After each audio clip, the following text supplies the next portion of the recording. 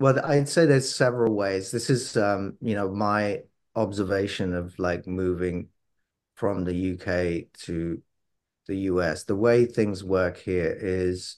I think if you are working on a long running show and you are like working on the crew as an AD or a script supervisor or an editor in post, if you are on a show, let's say something like I don't know, it's I mean you're in New York, so something like Law and Order. If you come in as a trainee editor and then you work your way up to an editor,